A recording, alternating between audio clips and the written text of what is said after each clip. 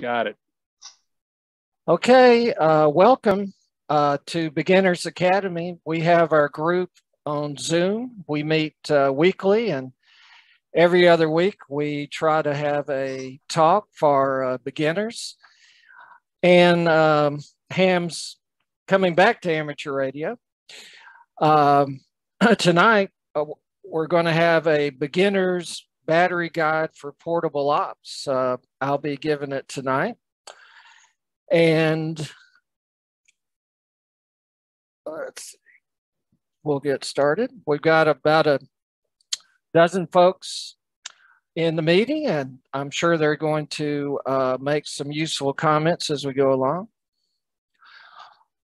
Well, ham radio is fun outdoors, and all you have to do is listen to the bands, particularly on the weekends, and you're probably going to hear as many parks on the air stations as anything else on the band. And so POTA is huge, and there are activators at parks, and there are chasers that could be anywhere. They could be in their home, and it's a great program. Some people use QRP or low power radios for going outdoors, particularly if they're going to go hiking or climb a mountain. There are also hams that are taking their 100-watt rigs outdoors. What I find, most portable operators set up for 4 hours or less. That's not any kind of rule, but I'm just estimating. And even though we may be working a pileup, the rig really is on receive most of the time. And we all take breaks, so. Tonight, we're going to talk about batteries, and batteries have many chemistries, and the chemistries are changing over time. What most of us grew up with is lead acid batteries, and they're around today. They're relatively cheap. They're heavy. That's why lead is in the name. They're heavy, and their performance, it used to be all we had, but you're only recommended to use about 50% of the rating. So you have to be pretty careful to just use half of its capacity, stop, and then recharge it. Also, lead acid batteries, they'll operate your rig, but as you go along, the voltage is going to drop. And if you're running 100 watts, it's going to get low enough that it will affect your rig. I've used an ICOM 7100 rig, and if it ever goes down to 11.7 volts, that rig's going to shut itself down. Lead acid batteries will self-discharge when they're in storage. It helps to put them on a maintenance charger. But unfortunately, they'll die fast if mistreated. So I also used batteries for rocketry, and I was always disappointed when, darn it, I've killed another battery. So also, people outdoors, like I mentioned, a number of them are QRP advocates using rigs that are 5 or 10 watts. And the real fact is almost any type of battery will work for those power levels, and they won't be very big. In the picture there, I have a little QRP transceiver, and I used metal nickel hydride batteries. So the power pack is right on top of the rig, and same form factors, AA's, but they're rechargeable batteries. And those are perfectly fine for doing QRP. Well, when I got back into amateur radio about 10 years ago, it was just about the time that the videos were showing up of lithium batteries bursting into flames. And I think some of those videos were done on purpose. I'm sure a lot of them were. So lithium batteries can be dangerous if they're mistreated. They need to be properly charged and properly discharged. And they're perfectly fine when used as designed. So our cell phones, laptops, just about anything these days have lithium batteries in it, but they're being used as they're designed and charged, and everything's just fine. But there was a concern about safety. And at that point, I heard I saw some ads for lithium iron phosphate batteries, and they were described as being safe or safer than most lithium batteries. So I said, well, why don't I try this? And my first one was actually from Tenergy. It was about 10 amp hours. But anyway, there's a lot of good news about these batteries. And one key thing is they're 50% the weight of lead acid batteries. So that's very helpful for portable ops. Another thing, you can use essentially the full capacity of the battery without worrying. So you don't have to worry about that 50%. You could use it up to 90, 95%, and it's going to shut itself down without any harm. The number of discharge cycles are very high. I put 1K. It varies with the different batteries, but these batteries are probably going to outlast me. I'm not going to wear them out. And the hits just keep coming. The voltage is like 13.2 volts, maybe a little less. And that's very compatible with our ham radios. So there's some margin with the voltage, and your radio is going to be pretty happy. And more good news, the discharge curve is essentially flat. So pretty much through the capacity of the battery, it's going to keep the voltage up. Also, low self-discharge. So I have just described the perfect battery. The only thing that's not perfect is the initial cost is high, or has been high. They're getting cheaper. But even though the initial cost is high, the life cycle cost should be better. I don't think you're going to have to replace one of these batteries. So you're going to end up saving money in the long run. So a little story about this. When I discovered these, I also discovered an outfit called Bioenno, and I became a good customer. And if you talk to Chris at Bioenno and ask him, do you know Greg? He'll probably say, yeah, Greg Lane, N4KGL. So I did a little bit to kind of uh, bring this into awareness. I certainly wasn't the only one. So they've become very popular for ham radio.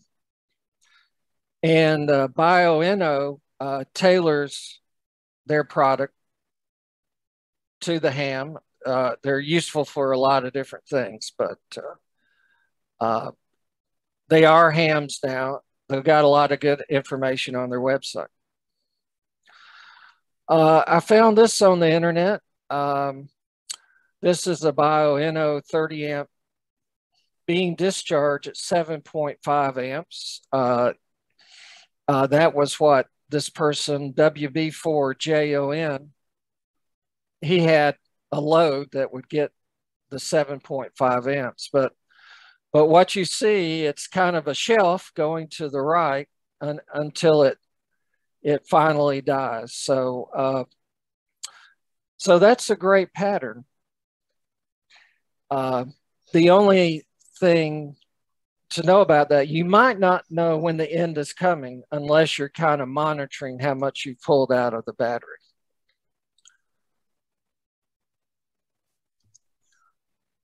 So I'm sure I'll get some comments about this. I'm kind of a Bioenno fan. And Bioenno, I would say, is the premier supplier for ham radio.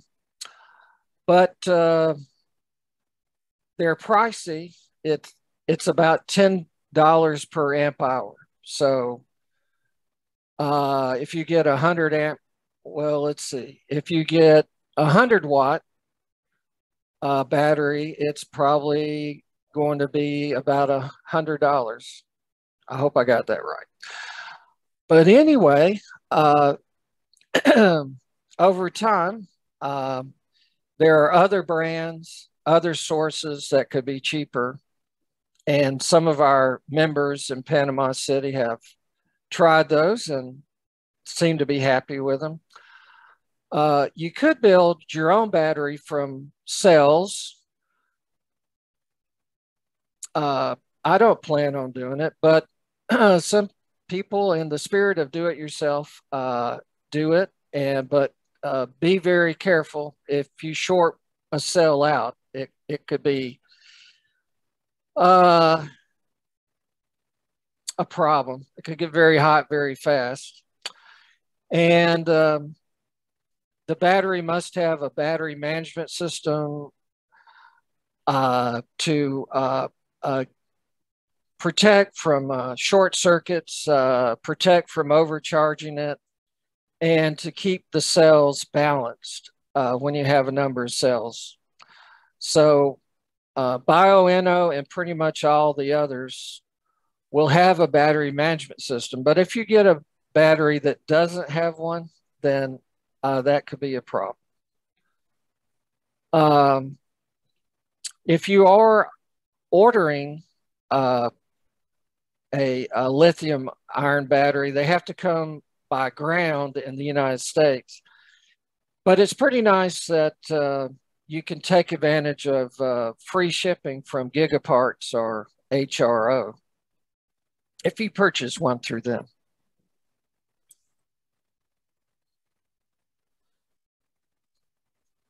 Now, actually, the Bioenno website has a lot of details about choosing a battery. And I've kind of really simplified it here. So I call it a ballpark battery estimator. And radios have different receive current. And I'm pretty big on the receive current because even though we're on there on CW, SSB, or digital modes, for most of the time, the rig is receiving. So you can get a handle on how long it's going to last from the receive current. So I have a number of radios here, and I haven't listed their receive current, but I have put the equivalent wattage at 12 volts. So if it drew 2 amps, then that would be 24 watt hours. Okay, so you see there's a spread of received wattage, and the QRP radios have the best, and it goes up from there. I included a VHF, UHF radio, the ICOM 5100. And so moving on, I also listed the transmit amps at max power. Of course, that's going to be lower on a 5 or 10 watt radio. On 100 watt radios, it's around 22, 23, 21 amps. Well, it's important that your battery be able to take that kind of current draw or give out that kind of current. So 100 watt radios are going to need larger batteries. There's one rig that Chris has, the TS2000. It's a little high on receive, but still a great radio. Okay, from there, the fourth column, essentially, I have hours at 36 watt hours. If you had a battery with a 36 watt hour capacity, that would, based on the receive, give you about 7 hours with a 817. Now, the published receive current is a number which you can really confirm by actually using the radio.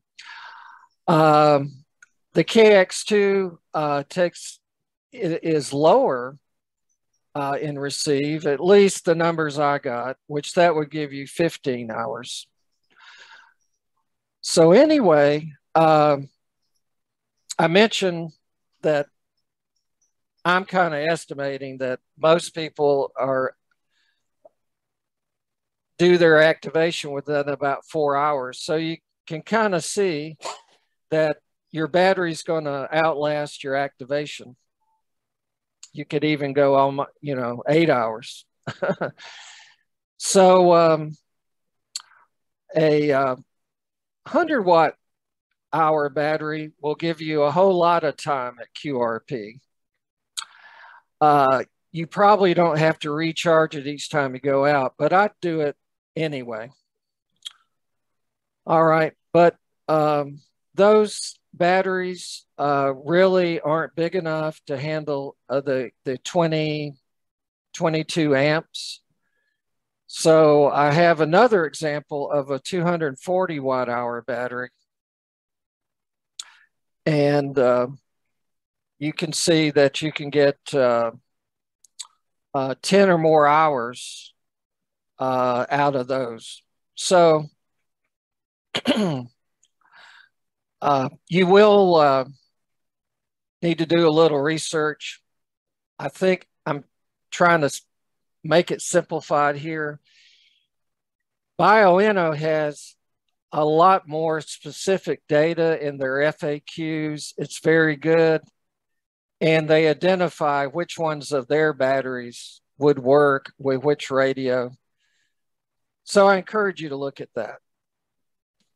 Any questions about this at this point? It just turns out that the 240 watt hour battery is a 20 amp hour, and the 100 watt is about a 10, and the 36 is about a 6 amp hour, I believe. So anyway, now these are lithium iron phosphate batteries.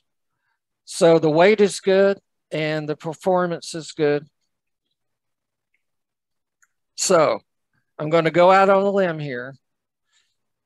I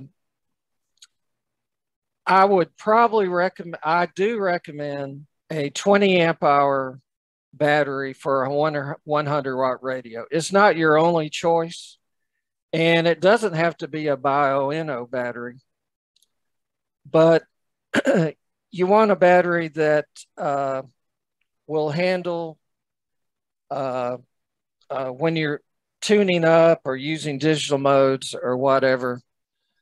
You could get by with a smaller battery, but the fact is this battery weighs 5 pounds. So if a 5 pound battery fits into your scenario for doing parts on the air. Now, the only downside of this is the cost. Okay. And I'm sure when we get a little further along, our members will share some of the less expensive batteries they found. Over on the right is a charger. You do want to use a charger that's designed for your battery. And you can buy one of those with your battery if you're buying it from Bioenno.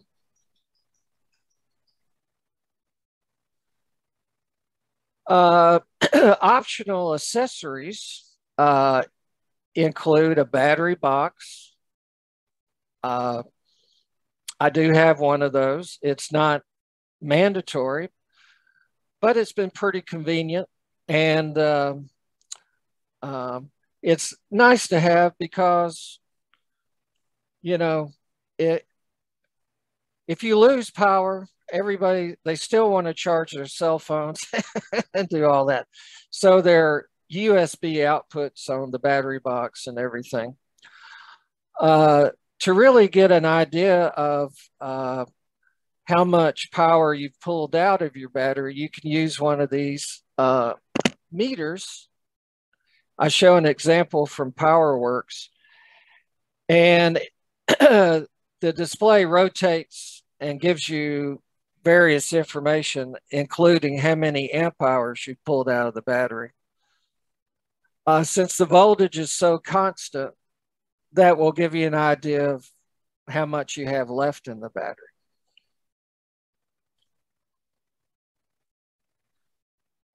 Solar, you know, it's very cool, but frankly, it's not required for most POTA outings of 4 hours. The batteries will cover the 4 hours and more. But when it comes down to field day, it's very helpful. And a panel similar to one shown, I have one and I get 4 to 5 amps when the sun is directly on it. And so that's given me 5 amp hours, essentially over an hour. And that actually covers what I'm pulling out of the battery. So the battery pretty much stays at full charge during the daytime if the sun is out. Now, where this can really come in handy is when you have a multi-day power outage. And we've had those in Northwest Florida. So if you want to keep your batteries up during that kind of situation, well, it's just going to be very handy to have the solar panels. There's different sizes, so you can decide how those fit into your scenarios. Also, you don't hook up a solar panel directly to your radio. It's really hooked up to the battery through a charge controller.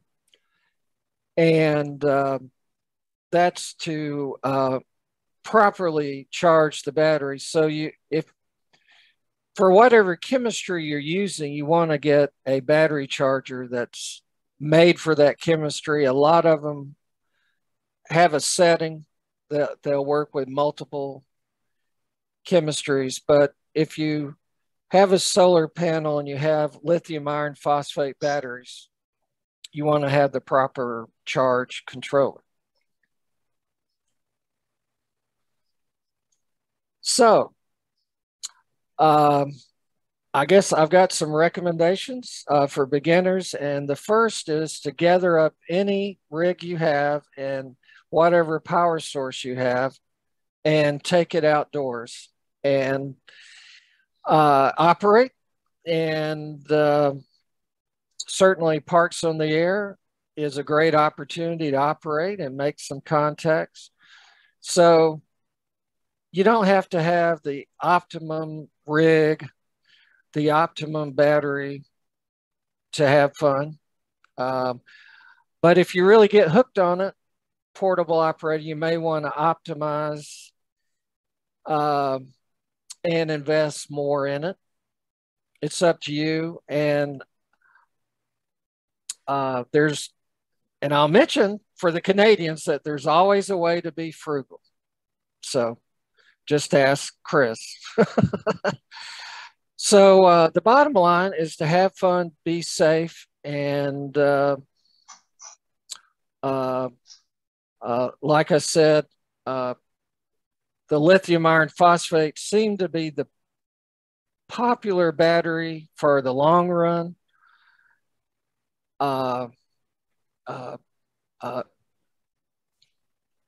But it's really up to you. So with that, I'll stand by for comments or questions from our Zoom group here.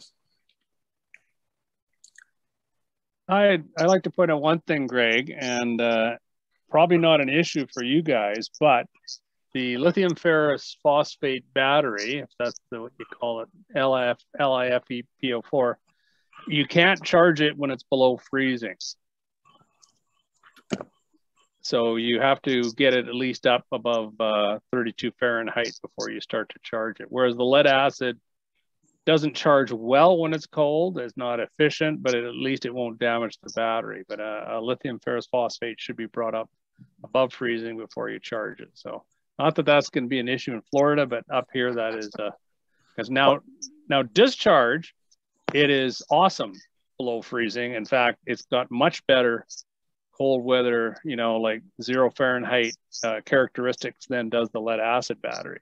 But when you're done and you go to charge it, you got to get it back in the house, warm it up before you put on the charger. So that's about the only thing I'd like to bring up. Back to you, Greg. Okay. Well, Chris, go ahead, George. I'll say one thing that I researched before I did it is you can put lithium iron phosphate in parallel if you want to double your capacity. I have two 16 amp hour batteries I have connected in parallel for 32 amp hours. I know there are some cautions with that. You want them both to be fully charged. You basically want them to be at the same charge level when you connect them, things like that. But you can do it. Identical batteries is a plus too. Yeah. Yeah, you're better off having two new batteries. You know, basically same age. Definitely need to be same voltage. You can get lithium iron phosphate in different battery levels. Well, you know, I think there's a 72 volt and other things, but so you basically want two identical batteries, have them both fully charged, then make the parallel connections. And I did it, and nothing heated up, fortunately, and it worked just fine for me. And I've done the same thing with NIMS and the gel packs for around the house. It wouldn't be much help on a radar challenge unless you want to haul an extra pack behind you. But most of my battery work is for around the house for when we lose power, and I've paralleled them, but I highly recommend using two identical batteries. Yeah. Well, Bob, KK4DIV, are you with us? Yeah, I'm here. Let's see. Could you share some batteries that you have at your station there? How did you know I had batteries? No, I don't know. Well, I'll start with this little one. That's the 3.5 4 and a half amp hour Bioenno battery. That's what I use for the IC705, what I used for the last radar challenge with the that recent RS918 Chinese radio. I've used it with my 817. It's a fantastic QRP radio. I can pretty much keep this charged with a small solar panel, a small folding solar panel that I can throw in the backpack. So this one is great for QRP, does everything I need. I did the whole radar challenge with one charge. I didn't even bother with solar. So I think this is a nice, battery, gives you a good battery life for QRP. Then we've got Greg's recommendation for the 100-watt rig. I've actually got one. It's a 20 amp hour Bioenno battery. And I agree with Greg 100%. If you got a 100-watt rig, that's what you want to go with. That was actually in my Go box with my 891, my Yaesu rig, until I put the Yaesu rig in the truck. So now I need another rig for my Go box. But that's my full power Go box battery. And then I've got this other thing Greg showed, the battery box that has all the outlets and everything on there. And inside this is a 40 amp hour Bioenno battery. So I feel like I've got a pretty good spread of Bioenno batteries. Greg did a good job of spending my money there under his recommendation. But that is awesome. That battery box is what I take camping. I have a 120 watt Bioenno solar panel that I'll use in conjunction with that battery box. That will keep me camping all weekend long and keep my, GoPro charged. I'll even run the radio off of this if I'm camping. Keep the laptop charged, the cell phones charged, all that stuff charged over the weekend. And if I've got good sun, good solar coming in, I'm certainly don't have to worry about it. And to be honest, I've never had to worry about it over one weekend. This has been plenty to keep me going when I'm at a place where I don't have power. And so that's the Bioenno lineup. I think Greg is right with the Bioenno stuff. It's a great option. And if you want something cheap, I have this little cheap Chinese QRP radio that I got. It's something fun to just play around with.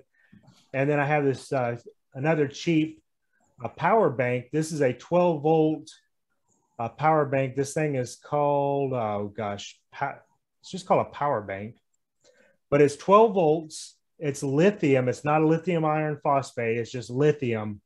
And this will run a QRP rig for, a couple hours as well. I've used it with this little thing, used it with the 817. And for just a short stint, an hour, maybe two, this one will work fine. But since I've got this, I really don't use that other one much. So that's what I got. Those are my batteries. Well, thanks so much, Bob. Yeah. Well, do we have some more comments about batteries? Whatever you might use for portable operating? Dare I show the cheapy battery? Oh, please do. Okay. There we go. I even moved it over to US dollars for you guys. So so $58, but be careful when you're dealing with any Chinese stuff. Always look at the shipping there. Yeah. And don't forget to add that. So that adds up to $90 or whatever. Just shy of 100. So about half price of the Bioenno. And is the quality the same? I don't know. Ask me and Frank in a couple of years, we'll be able to tell you. But but there you have it. Now this comes with a connector that's very common in the remote control RC world, an XT60 or something, I think it's called.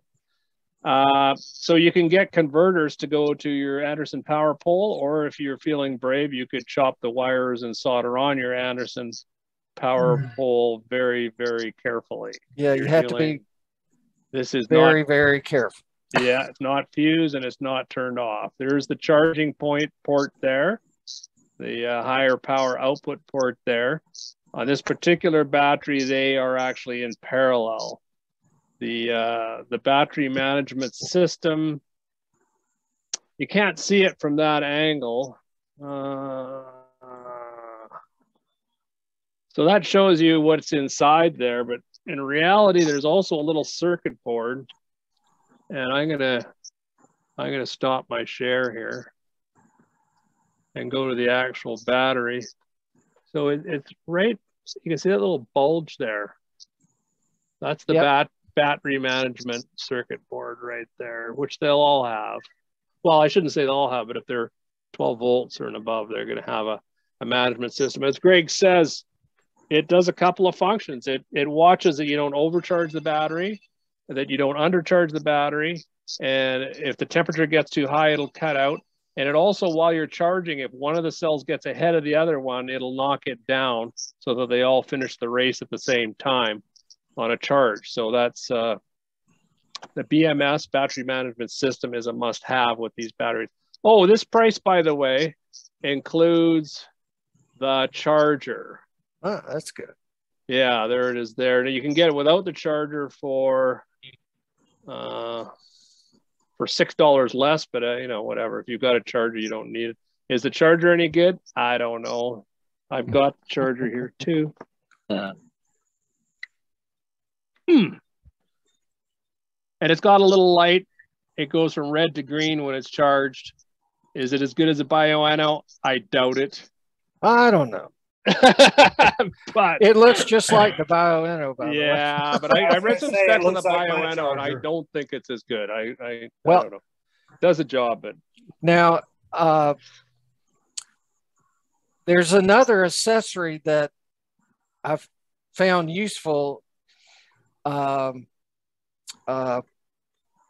It's a charger that will work off 12 volts.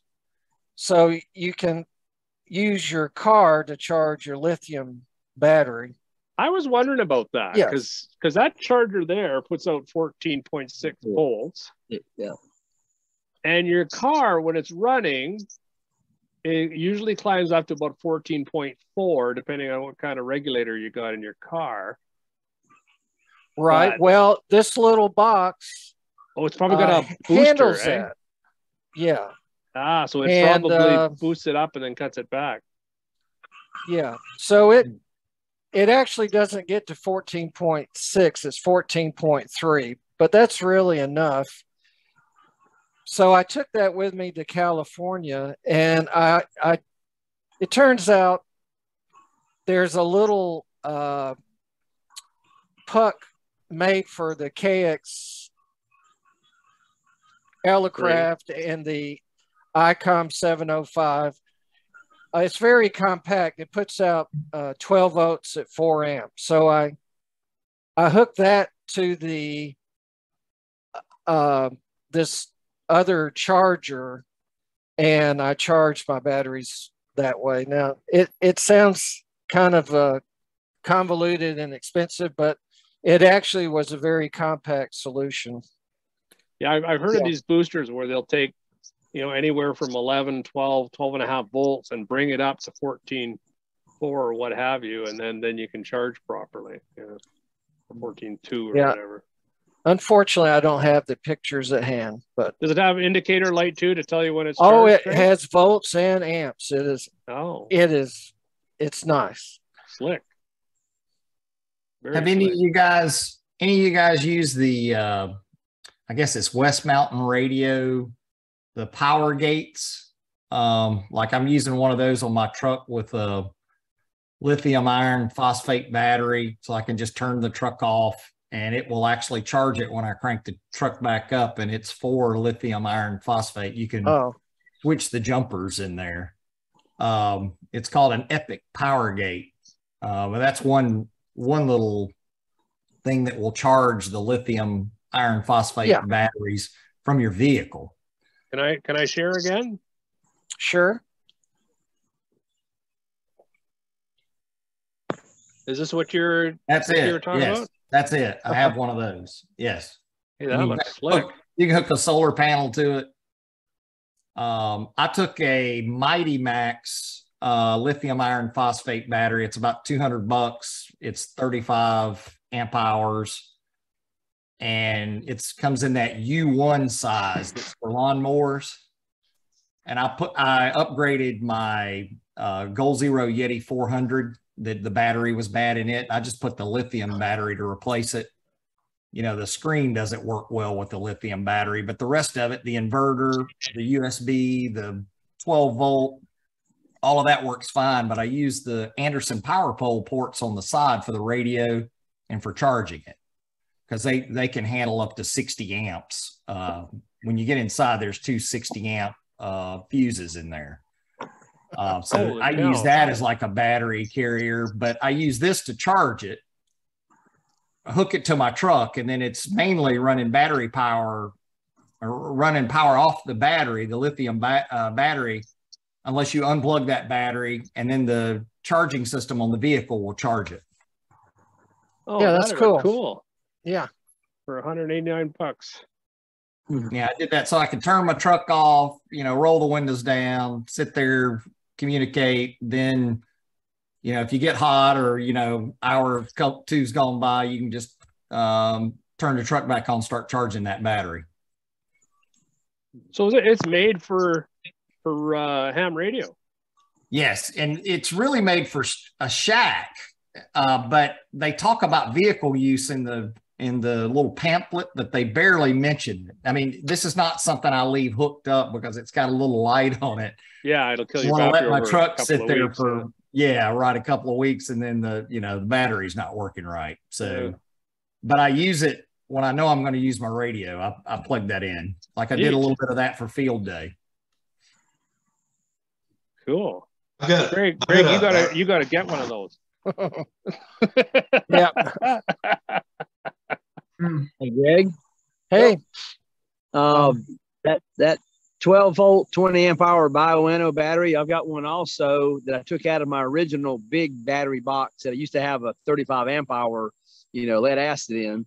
And it was always noisy, big, too much shaking around. I bought the little Harbor Freight, the little small ammo box, and it fits that 20 amp hour perfect inside. And there's room on the end to do all my meter, my jacks, my Anderson power poles, my cigarette lighter adapter. I did it all on the side, not on top, because the top is harder when you open the lid and stuff sometimes. But you can still do it different ways. And there's plenty of YouTube that show all the examples. But I converted mine over to that little bitty box. So I made it all nice and compact. And it's perfect for portable work. So I need to get more into it. I just hadn't used it as much, but I've got it all converted down. But people that buy that 20 amp hour, you can get that little ammo box. It's plastic and it's perfect. Yeah. Go ahead. I was going to show an ammo box one that I made. This is a Harbor Freight ammo box. I'm going to have to turn my background off or it's going to lose everything. Hold on just a second.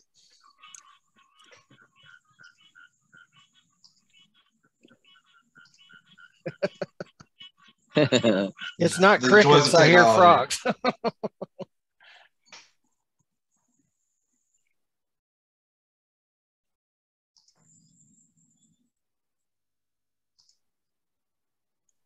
All right, now you see my real background. Anyway, so this is a Harbor Freight ammo box that I put together. One of the nice things about this is that has a kind of a top lid that flips up. And that's where I mounted all those connectors. So it's got Anderson power poles under there. It's got, switch. It switches power the stuff on and off. You got the voltage meter and everything right there. And then this is the box that I have. I have a box just like Bob has. I think that's the PowerWorks box. I've got a Bioenno 20 amp hour in that. In this box, this is a cheaper, something I found on Amazon. It's a 216 amp hour. I think it was Mandy brand or some strange brand, but they're about $50 a piece. So it's 32 amp hours for $100. It's not too bad to put them in parallel. You say I wired everything to the top, and tray. So if you want to put anything else in the tray, then not tipping everything over. So I've got the two batteries in parallel to each other, connected right there. And in addition, because the box is a little bit big, I've got a power inverter that I keep in there as well that I put Anderson power poles on that I can plug up real quick. I use that for my laptop. Now, anything you add like an inverter, you're going to lose some power. You're going to lose some battery life because of any extra gadgets you attach. But I couldn't really find an easier way to get my laptop plugged up outside of that inverter. So I made this. It was a little bit cheaper than, the one that comes from PowerWorks is great. It's perfect to throw your battery in there, connect it up, but it's a little more expensive. So it's a little cheaper to build for myself. And have the tray and things like that in it that I think are a little useful. Hey, George, you said you were using an inverter to charge your laptop. Yeah. This is something I just started trying out. This is a buck boost converter. This will take 12 volts. I have on an Anderson power pole. I plug that into my box. And then this is adjustable. It's got a little adjustment pot or whatever adjustment that is right there. And you can adjust it up to whatever voltage you want. Most laptops look for 19 and a half volts. So I have that adjusted to 19 volts, 19 and a half, I think. And then that goes into the laptop. And that has been charging the laptop just fine. And you don't lose as much power going through an inverter going this way. So that's a buck boost converter. Yeah, I was looking for different options. I think with the power connector that I needed for my laptop, because they have the power adapter to go straight to your laptop from that buck converter. Yeah. Yeah, just my laptop, I couldn't find one that would seem to fit. But so I've been trying out. I've moved to a Raspberry Pi that has a little buck converter on it to get me USB. And that's how I was going there. Yeah, this just had, I've got USB on my box. Yeah, this just had some I don't know what you call those little terminals, and I found an adapter, a barrel connector that fit my laptop, and I just put it into the terminals there on that converter. So that's how I got it into my laptop. Yeah, I'll have to look into that again. It'll definitely be more efficient than that inverter that I've got. The fact that it has a fan on the inverter, you're losing some power somewhere. Yeah. Oh, Greg, you hear me if I yell? We got you now. Yeah, we got you. 100% now. Okay, It was like you're in a rocking chair before. I am. We thought you were in the old folks home or something. Okay, well. No, it's me. This is my Go box that you guys have seen. I made it so it's sealed in the back, and it's sealed all over. And then on the front, it's got a gasket here. And then when you snap it on, it's pretty much watertight. We hope. And the radio that I got in there, Nikon 7100, and I gotta pull it out of here. The base you can take out. You can put an extended cord, and if you pull the guts out, you'll see there. I put the radio in there backwards, so I have access to all the connections, and then the face sits up here like this. And then I have that battery, and this is that 20 amp battery. 20 Nice amp. job. Great. Nice job. Like that. Now, what I did is I connected a power pole here, so I have access to my battery. I could use it to charge, and I could use it to feed another radio from it, and that's available out front. And that's about it. That's nice. Nice. Well, I did have to make this to bolt it to the radio. I got a platform here, and then I have the batteries bolted down. Metal bracket here. And it won't move. And just I can leave it in a box.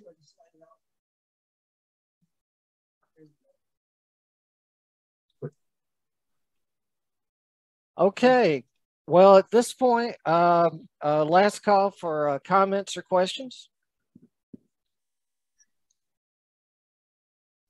I got one more question to Bob. Where do you get the Buck Boost, or what brand is it that you got there? I got a buddy with a rain scatter system that he needs to get the voltage up higher. I can't remember where I got it. I don't think there's a brand on it. Well, there is something written on the back. It says OSKJ or USKJ. And did the pot? I say I got it off of eBay or something like that. Hold it. Jim's got it here. An XW 12 PR549 95W. Cool. Pretty simple. Where do you buy them, Jim? I got it on eBay. I think it was about $12 or $13. Yeah, they're pretty cheap. Mine was pretty cheap. So that'll be like 100 Canadian. I got this for running the computer because it's got 19 volts output. This is a fixed one. It's fixed. But you can get the same thing in a variable. But they're not expensive. eBay is full of them. Just look up power booster, I think, or battery booster or something like that. Excellent. Awesome. And different currents depending on what you need, eh? This one is 5 amps. Yeah, that'd be great. 95 watts. So it won't run a big computer, but a little laptop or something like it will. Yeah, it's for this rain scatter 10 gigahertz system. The radio's fine. The transverter is fine. It's his oven controlled crystal oscillator wants to have 13.8. And where I'm running, I got power.